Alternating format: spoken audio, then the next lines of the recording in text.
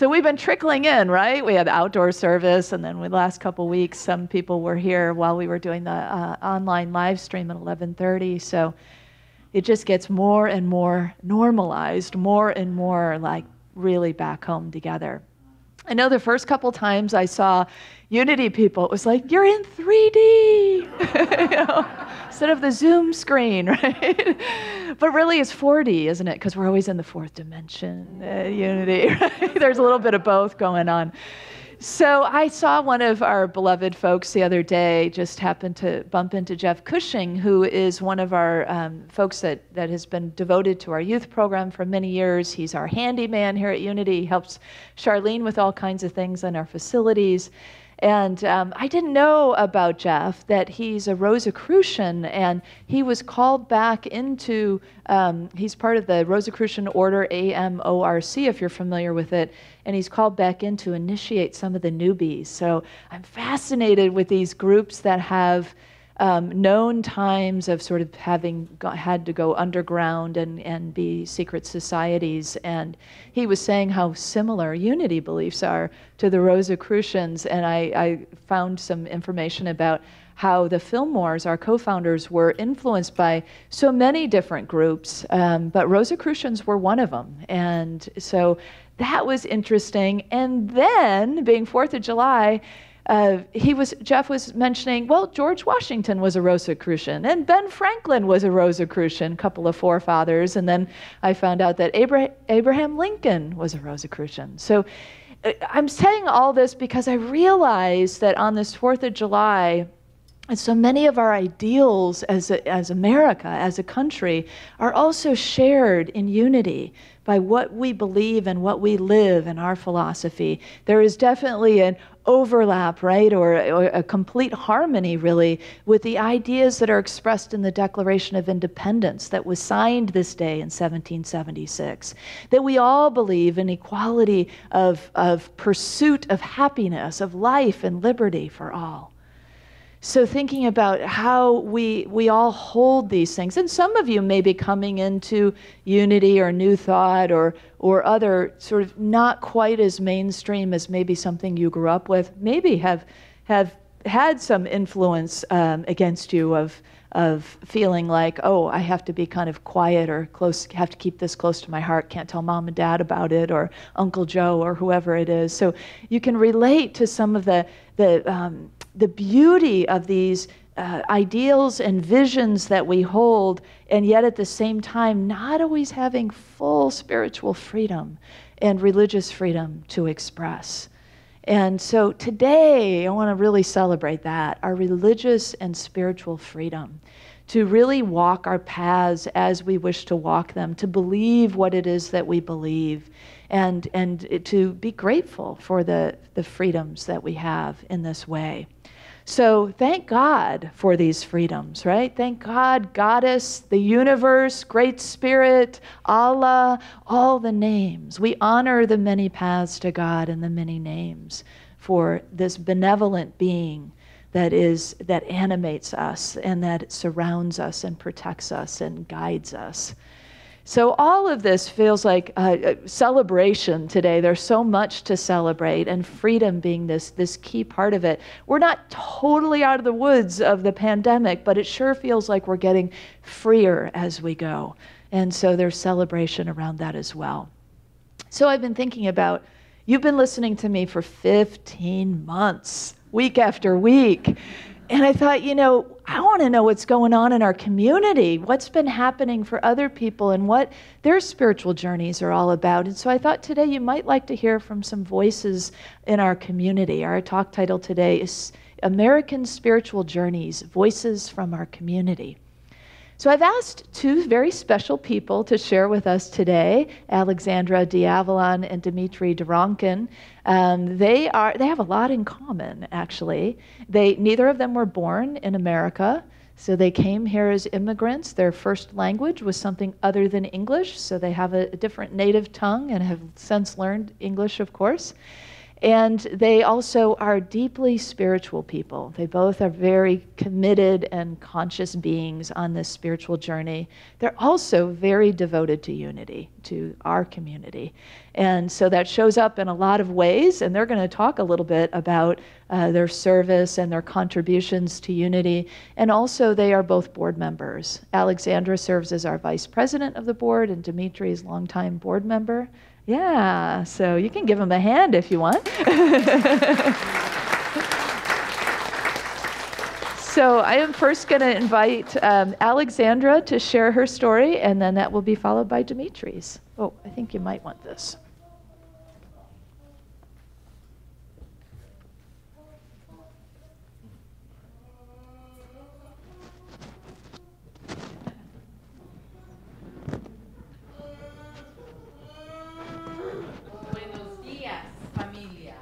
Buenos días.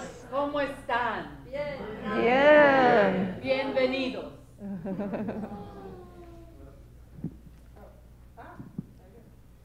I didn't need the mic, did I? I was born in El Salvador, Centroamérica. My ancestry is Mayan and Spanish. And my mother was the pioneer that brought the whole family here. She bought the house. She invited sisters and cousins, and everybody came to our house. And then she found them a job. And this country provided freedom for all my family and friends. Spanish is my first language. My grandmother taught me to pray in Spanish. And I still pray in that way. It comes naturally. Growing up in San Francisco was incredible, but more than that, I got exposed to yoga and meditation by George Harrison. I was 12 years old, and it was amazing to me because I grew up in a family where there was always festivities, excitement, because people were always landing at our house for a year or two and always something going on. So when I heard George talk about being calm, breathing, and the zitar, it was another world for me, and it gave me the opposite of what I was experiencing. Then, as divine guidance gave me the miracle, on KTVU Channel 2, a yogi was teaching yoga and meditation. Excited, I put out my towel. My grandmother was watching, and she said, "Teach me." So I translated it all from English to Spanish. Fast forward a little bit, I work for Google, and that is what I do. Who knew? So there I am, teaching my grandmother yoga, meditation. And the world is expanding, and so many journeys. One day, early 1970s, I worked for Pac Bell, AT&T, and I went to my favorite bookstore, and I found this little book, What Are You? By Imelda Shanklin. Fascinated. It has been with me for over 40 years. I've read it many, many times. It still speaks to me. But what was interesting in the back, it talked about unity. So in those days, there was no Google. I went to White Pages, Yellow Pages, found it, and there it was in 19th Avenue. I started going. I started inviting my family to come. And the one that really liked unity was my dad. And he would get dressed up real dapper in a suit. We'd sit there, and then we'd go out to brunch. It spoke to both our hearts, and we had that one thing in common, he and I. As time progresses, the deepening of spirituality continues. The Rosicrucians, as Reverend Kristen mentioned, I became a member of the Rosicrucians and was for many, many years. And there's the affinity again, spirit talking to me. Then an adventure took me to Egypt. And there I lived for 2 years. One of the most sacred things that I experienced was the call to prayer. In Cairo, busy, noises, honking of horns, the call to prayer, and everything stops. And people look at Mecca, the direction of Mecca, and they stop to pray.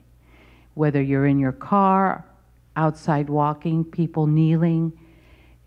And then the call was, Allah Akbar, Allah Akbar, Bismillah Rahman Rahim. The sound fills your soul. How sacred that everyone is saying it together. It is so beautiful. The richness of living in Egypt and all that I learned there was preparing me for another wave coming into my life. And the wave was the transition of my son. He was 6 years old. Thank you, God, for spirit and understanding the teachings of unity of the Rosicrucians. And what it gave me was the need to reconnect, so I came back to unity. And the support that I got, I was understood here.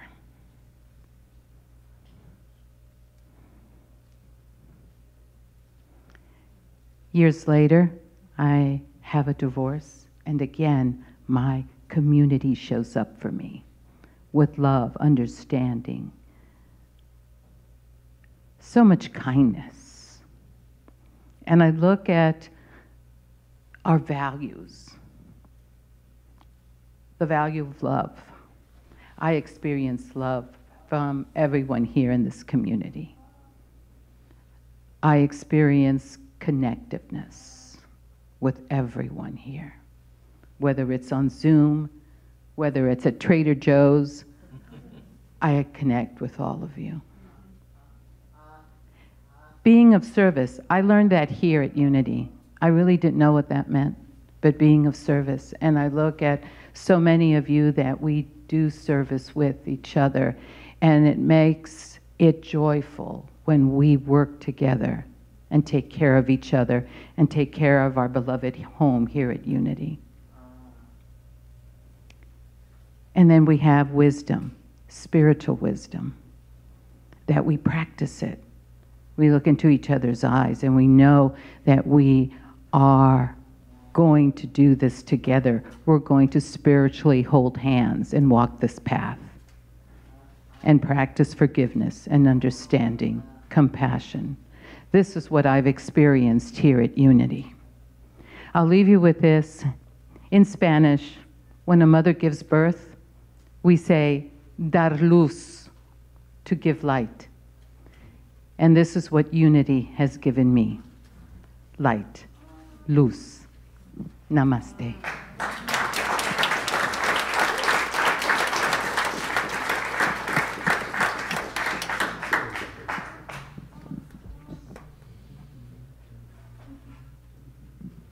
Good morning. My spiritual journey started around 30 years ago, right after I finished college. I started feeling something different. I started feeling something beyond physical world. I got this really weird feeling that something else exists, something we cannot really touch or see. That's how I started looking for God. And where you go when you're looking for God? You go to church.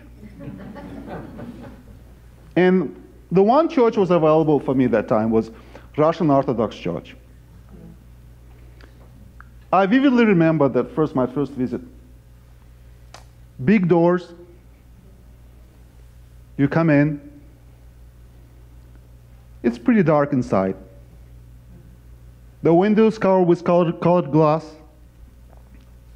Sunlight barely goes through. Candles, a lot of candles. People standing here and there, holding their own candles, crossing themselves, bow down. Icons on the right, icons on the left. Huge golden iconostasis in front. And here he was, the God. The biggest icon with a picture of old men. I got really impressed. But he was looking at me really strong. He was holding his hand like this and just asking me, what are you messing about right there? So I was right here and he was all the way up there. Someone advised me to start reading Bible. Okay, I'll try. 10 Commandments, favorite place. And that's what I read. You shall not make for yourself an idol in form of anything in the heavens above, in the earth below, and in the water beneath. So I came back and said, listen, hey, have you read your book? So I got really discouraged. I got really disconnected. I left. Well, that time, I met my wife, have a kid, have a new life, have a new job. Really forget about all these things. Spirituality, who need this? But then we came to America. And when I'm thinking right now, when remembering that time, my first 5 years in America, it reminds me of the story. The old man died, went to heaven, met God. And God opened up the long scroll in front of him. And on this scroll, the man can see all his life from the beginning to the end. And also he can see 2 pair of footprints. One was this man footprint, another was God footprints. And only in one life, only in one time of this man's life, he can see only 1 pair of footprints. So he cried out, how could you? How could you abandon me in my hardest time of my life? And God said, I never did. I carry you in my hands. That's how I felt my 5 years in America. Now, I want to tell you up front, I'm not saying that God was carrying me on his hands. That would be ridiculous. I'm just too heavy. But I'm really start feeling the presence of divine around me. That years was really broke this distance that I'm here and the God is up there and above. No. I start feeling something really divine next to me, walking with me, feeling my pain, feeling my love, and helping me on the way. Little by little, our life here has get better. I opened my first company, got my license. We bought a house, fancy cars. Oh, I thought, this is it. I made it. This is American dream. This is all about, right? And then a few years later, everything was gone. We lost the house, all possession was gone, empty bank account. In 2010, we've been one step to being homeless. And at the time, I was like, where's the God? Where is this? What is going on?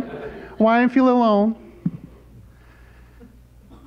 That was a time when I felt not just the God next to me, but actually inside my heart. This is what I really grow spiritually. You feel this presence, absolutely fantastic love. Few years later, my wife showed me the video on the Facebook Lisa Nichols put on. It was a speech of Reverend David. And I don't remember what was this about, but we really love it. And we say, hey, listen, this is really a weird place right there, and it's close by. So next week, we just show up here. And David did some speech about Jesus. I don't remember what was it about. So something about Jesus. And then he stopped himself. He said, I want to make a comment.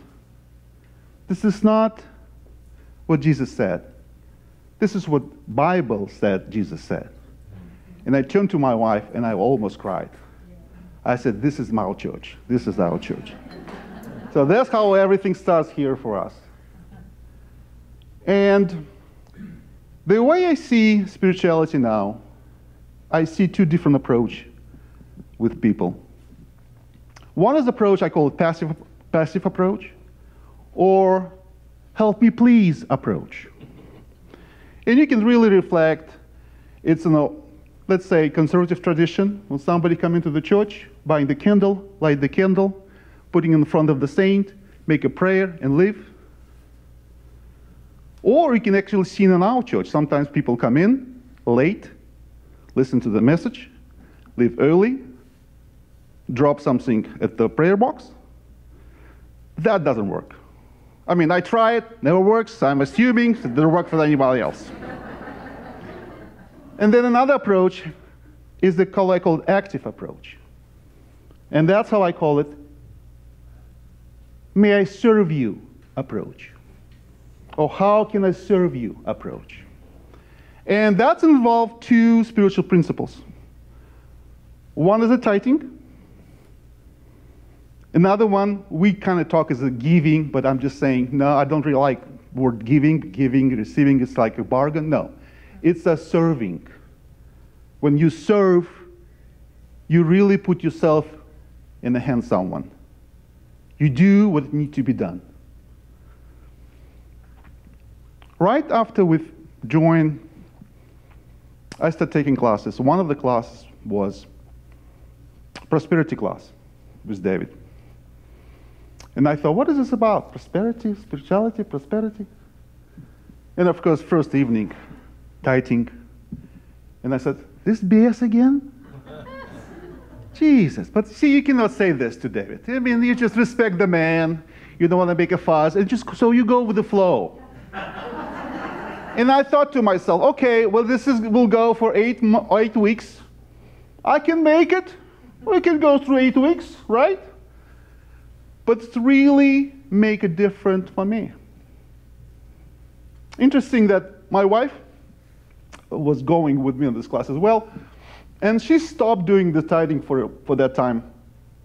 And we have actually 3 years ago, we have a conversation about it. And she told me, oh, it's working for you because you're believing in it. So it's working for you. And I said, listen, this has nothing to do with beliefs. This is just a principle. It's the same on the physical level. If you go and stand against the wall and bang your head against the wall, you feel the pain.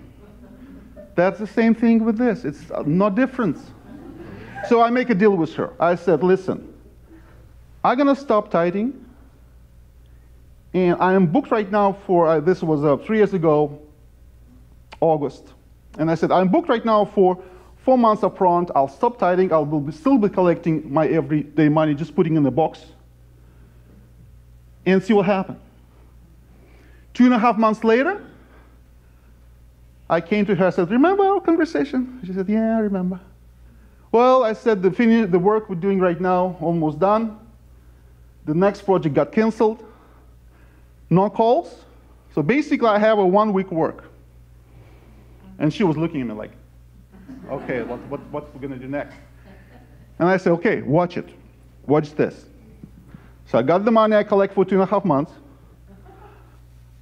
I brought it to Charlene. John was there. He was freaked out. It was around $2,700. I said, John, just chill. Don't worry about it. It's just my tithing for the last 2 months. Not a big deal. So, and then I just continue my tithing as I usually do. It doesn't matter. You make $500, you put 50. Make 1,000, put 100. Really simple math. Yes, it is. In 3 weeks, I was booked again, 4 months upfront. I'm telling you, it's like that. Don't have to be worried about it. Like I said, for example, best advertising ever. Yeah. It's just like not even do anything much. But this is not enough, believe it or not. You have to do the second part, and the second spiritual part is serve. You have to serve the divine. I'm really thinking this is a very special place. When I said the divine presence is here now, I really mean it. I really personally believe in it. I actually want to make a joke about it. So the Holy Spirit dwells belong you. No, but it's just...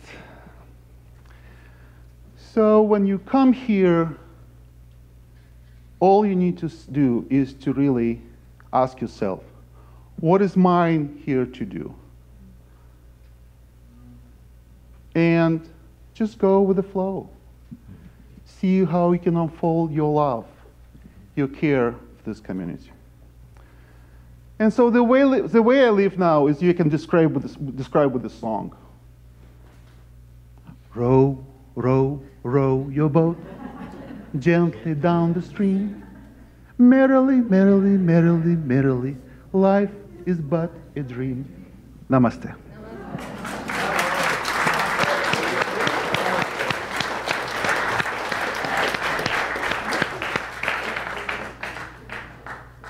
Thank you both so very much.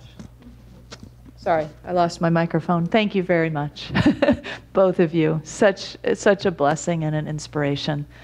And if you know these two, which you probably do if you've been around for a while, they have really seen us through lots of times at Unity, but especially through our reopening processes.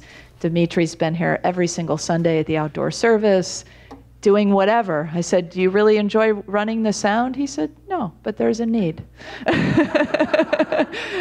And Alexandra has helped us very much with that as well, and so many other things, too many to name. But your beautiful stories, and I know we only got a little nugget of each story. Now, of course, that always opens us to want to know more, right? And to want to know more of each other's stories.